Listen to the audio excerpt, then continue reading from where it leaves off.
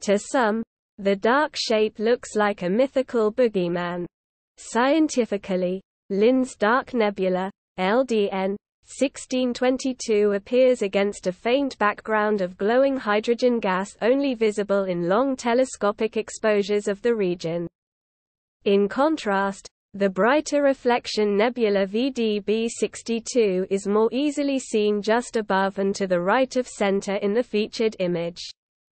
LDN 1622 lies near the plane of our Milky Way Galaxy, close on the sky to Barnard's Loop, a large cloud surrounding the rich complex of emission nebulae found in the belt and sword of Orion.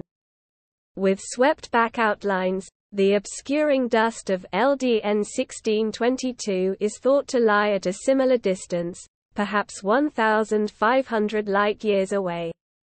At that distance, this 2-degree-wide field of view would span about 60 light-years. Young stars do lie hidden within the dark expanse and have been revealed in Spitzer Space Telescope infrared images.